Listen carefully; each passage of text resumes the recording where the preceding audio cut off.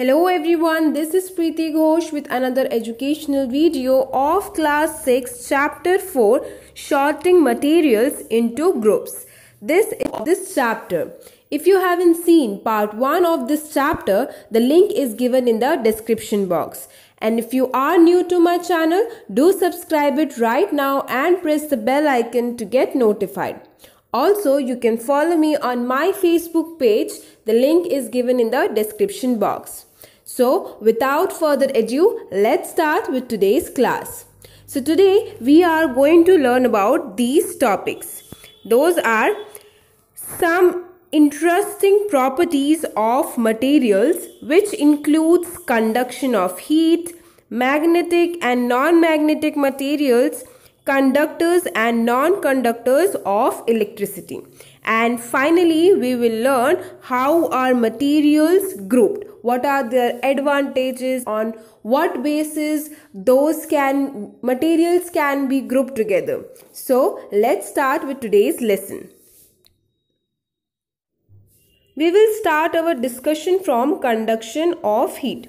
हमने देखा होगा कि कभी कभी क्या होता है, अगर हम किसी फ्लेम में किसी स्टेनलेस स्टील या पिन को पकड़ कर रख रहे हैं, तो even though we are not touching the flame but still we are feeling that hotness because of this pin.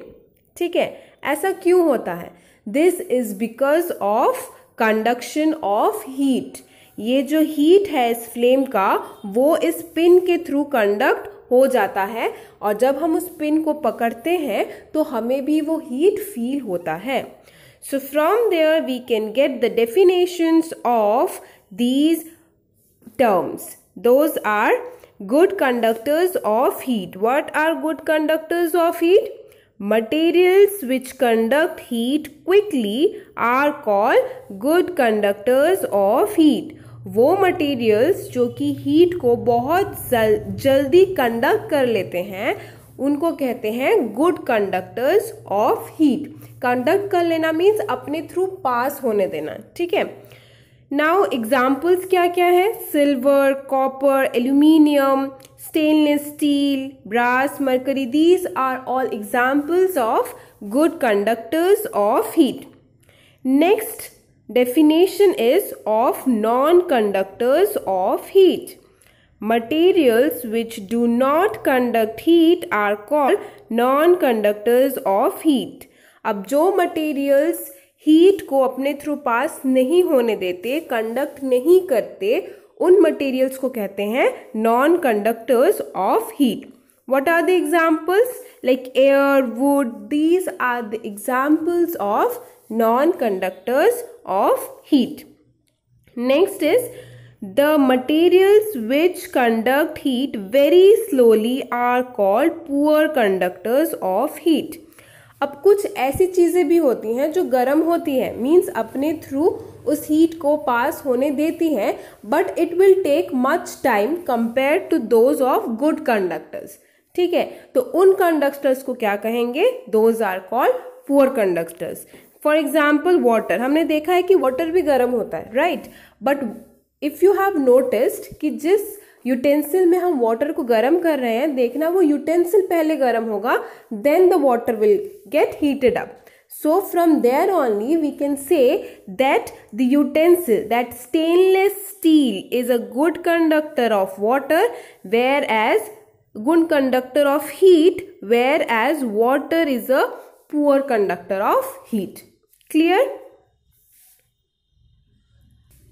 Our next topic is magnetic and non-magnetic materials. The materials which are attracted by a magnet are called magnetic materials. अब वो materials जो कि magnet के जरिए attract किए जा सकते हैं या magnet जिन्हें attract कर सकता है, उन्हें कहते हैं magnetic material. Examples क्या क्या है? For example, pins, keys, nails, etc. are examples of magnetic materials. Next is the materials which do not attracted by a magnet are called non-magnetic material. अब वो चीज़ें जो कि मैग्नेट के द्वारा अट्रैक्ट नहीं होती, उन्हें कहते हैं नॉन मैग्नेटिक मटेरियल. एग्जाम्पल्स क्या है? For example water, glass, plastics, these are examples of non magnetic materials. Now you can see this example where you can see that there is a mixture of sawdust and few pins, ठीक है, iron pins. तो when we will bring the magnet near to them, क्या होगा? Magnet सिर्फ pin को attract करेगा, iron pins को attract करेगा, और सॉडस्ट जो है वो अट्रैक्ट नहीं होगा. Magnet does not attract sawdust but attracts iron pins. ठीक है, so this shows the property of magnetic and non-magnetic materials towards the magnet. Clear?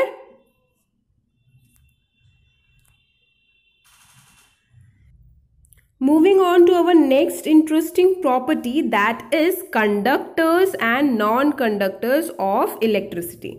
Just like we read about heat, जो कि heat को conduct करते हैं, वैसे ही कुछ materials होते हैं जो कि इलेक्ट्रिसिटी को कंडक्ट करते हैं.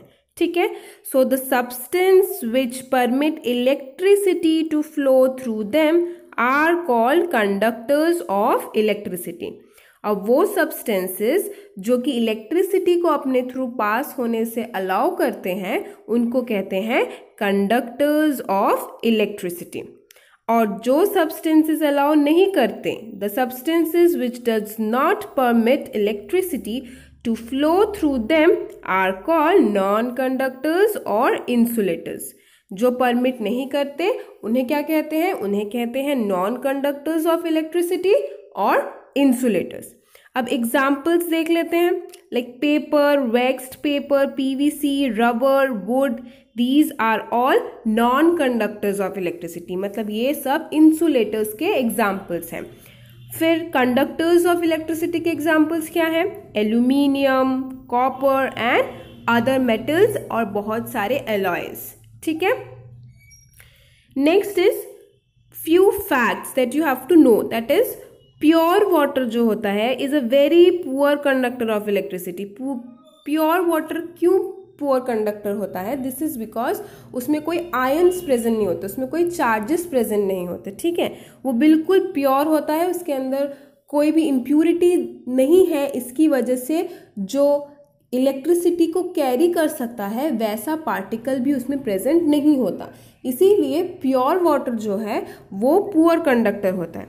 लेकिन water becomes electrically conducting when small quantity of an acid, alkali or a salt is dissolved in it. But वही वाटर, उसी वाटर में अगर थोड़ा सा अमाउंट हम एसिड, एल्कली या सॉल्ट ऐड कर देते हैं तो वो इलेक्ट्रिकली कंडक्टिंग हो जाता है. मीन्स वो इलेक्ट्रिसिटी कंडक्ट करता है. क्यों? क्योंकि जब हम कोई सॉल्ट, एसिड या एल्कली ऐड कर रहे हैं तो हम उस वाटर में वो पार्टिकल्स भी ऐड कर रहे हैं जो कि इलेक्ट्रिसिटी को कंडक्ट करने में हेल्प करता है. ठीक है, next fact is the solution of N acid, alkali और salt in water is less conducting then metals and alloy. अब ये जो सोल्यूशन है जो हमने बनाया अभी अभी कि एसिड, एल्कली और सॉल्ट डाल के उस प्योर वाटर को हमने कंडक्टिंग बनाया, बट ये कंडक्टिंग प्रॉपर्टी भी जो नॉर्मल मेटल या एलॉय है उससे कम ही होगा. ठीक है, moving on to our next topic itself, that is how are materials grouped. Materials को कैसे ग्रुप कर सकते हैं? जैसे कि हमारा चैप्टर बता रहा है कि सॉर्टिंग मटेरियल्स इनटू ग्रुप्स, तो हम उन मटेरियल्स को कैसे सॉर्ट आउट करके डिफरेंट ग्रुप्स में डिवाइड करेंगे. तो things which are similar in one और more ways can be grouped together. ठीक है, now the practice of putting together various kinds of different objects which are similar in one or more ways is called grouping of objects.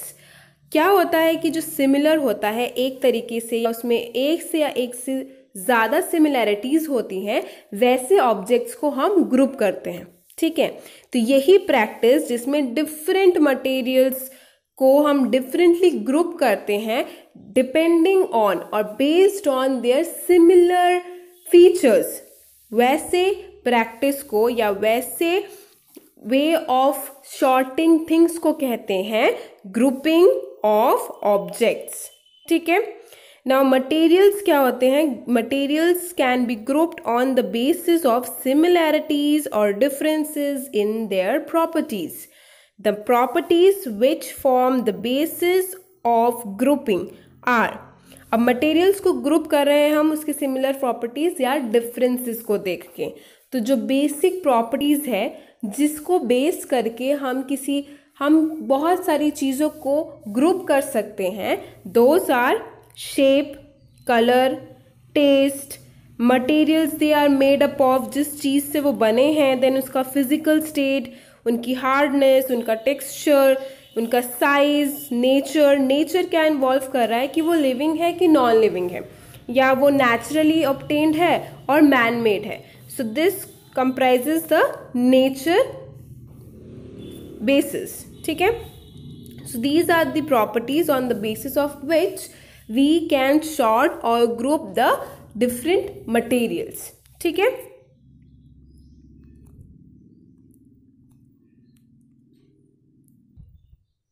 so as we have able to group all the materials, but what are the advantages of grouping? Grouping के advantages क्या हैं?